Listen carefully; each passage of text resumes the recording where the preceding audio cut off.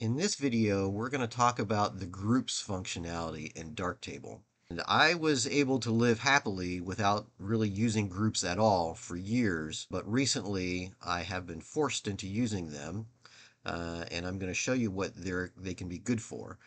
Specifically, you need to understand how groups work if you're going to use a RAW plus JPEG type of workflow. So in this group test folder, I have a number of RAW files and JPEGs. When I would shoot these, I would shoot in RAW plus JPEG mode, and you end up with a directory with RAW files and JPEGs both. Add these to your library. So we are going to bring these in, add to library.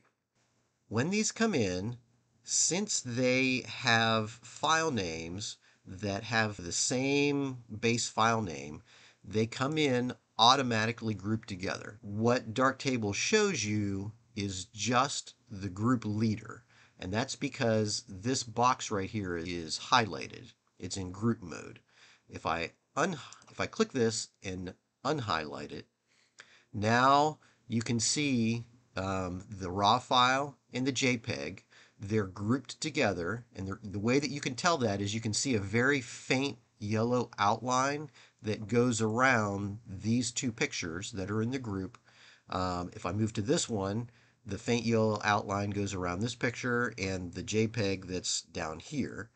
And then if I go here, that outline moves along. When you move around in a collection of pictures, that faint yellow outline moves with it to show that things are grouped together. If I go to this first group, these little icons that are here also indicate that they're grouped together. So within this two picture group, if I hover over this one, it says that there are two grouped images, and the one that I'm on right now is the leader of the group. And if I go over to this one and hover over it, this one, if I click on this icon, this JPEG will become the leader of the group. When it says leader of the group, what that means is when you click on this button up here that says collapse grouped images, the leader is what is shown. So now, since I click that, it collapsed that group down. You can see now that yellow border is just around this single image, and it's around the leader, which is the ARW. In this mode, if I click on this, it will expand the group. So there is the RAW file and the JPEG. And if I were to click on that button, now the JPEG is the leader. And if I click on it again, it will shrink it down, and it shows the group leader, and it's the JPEG now. So now I'm going to open it back up again. I'm going to click on this, and then when I click on this again, it'll shrink down. This button expands and collapses all of the groups in your collection, but when you are in that mode, clicking on the group leader expands and collapses just that one group. Okay, so what is this grouping functionality good for? Let's start by sorting everything by file name. And I have this one group expanded.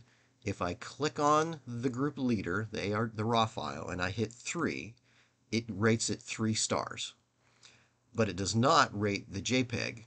So I'm going to hit 0 to reset that one. If I click on the JPEG and hit 3, it just rates the JPEG 3 stars, not the RAW file. So I'm gonna click this back to 0.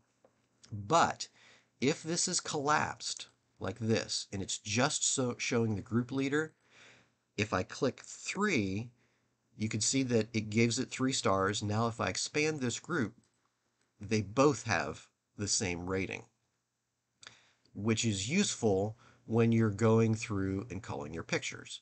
You can see that by collapsing everything down and giving ratings to just the group leader, it will give ratings to both things at the same time. And normally, if you were doing your culling looking at the RAW files, then you wouldn't even need to do this. You could just have the RAW files. You wouldn't need the JPEGs at all. But as I've explained in one of my other videos, the functionality where you use this preview mode to preview your raw files and rate them is broken in that it doesn't show the embedded JPEG, it just shows the raw file. So if I use my right arrow key and go to the next one, it's not showing you the nice looking JPEG or the nice embedded JPEG. It's showing you the nasty raw file, which oftentimes has artifacts in it, like this one, where there's clipping in the whites, it gives you artifacts. You don't want to show these raw images to your clients in the previewing. You want to show them to JPEGs instead. Let's look how grouping can help you rate your pictures when you shoot in RAW and JPEG. We have a directory that has RAW files and JPEGs. None of them are rated, and we will add these to our library. And they come in, there's the RAW, there's the JPEG. They automatically come in as a group because the base file name is the same. And we can collapse those by pushing the button. And when we collapse them, we would see the raw file. And if the preview functionality worked properly for the raw files, we could go right into the full screen preview and go through these. But we've already established that if you do that with the raw file as the group leader, the pictures look horrible. So what we need to do is expand that open, and we're going to hit Control A to select everything in the directory, and we go over to the Lewis script that allows us to change the group leader. So we're going to select a new group leader and set it to JPEG, and when we hit execute, now all of these groups have been changed so that the group leaders are the JPEGs. And if you collapse the groups, now you see the JPEGs. And if we select the first one, we can go into our full screen preview, and now you're looking at the JPEGs. So when you're sitting down with a client, you can go through these and rate them. And let's just say that we rate this one 3, the next one 4, the next one 5, the next one 3, 4, 5, 3, 4, 5, 3, 4, 5, 3, 4, 5. And then we hit escape to go back to our file manager layout. And you can see the groups are now 3, 4, 5.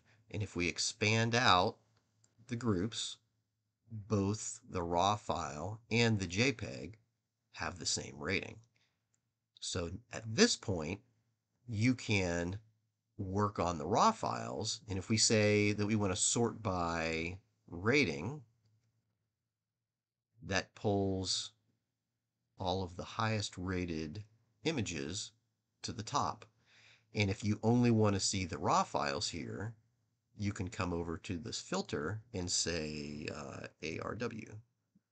And when you do that, there, now you're just looking at the raw files. In fact, at this point, we really don't even need those JPEGs anymore. We could clear this filter so that we're seeing everything, and we could come over here and look at just the JPEGs. We could select all of these and just delete them. In this case, I don't want to delete the files entirely. I'm just going to remove them from my image library. That will only leave behind the raw files. At this point, I could go back to my original directory here, and I could delete the JPEGs out of here too, because I just don't need them anymore. But I'll leave that up to your discretion as to whether or not you would want to do that. So this workflow is the best, most efficient that I have been able to come up with, given the limitations of what Darktable can do right now. Before I came up with this, what I was doing was separating my raw files and my JPEGs into two separate directories and just opening the JPEGs by themselves and doing the ratings. And you can see that that's what I did with this job. In the JPEG directory, I have the JPEGs and let's see, the sidecar files that have all of the ratings in them. And the raw files in this one aren't even rated at all. And the next thing I'm going to show you how to do in my next video is how to copy the ratings from the JPEG files to the RAW files if you have gone down this path.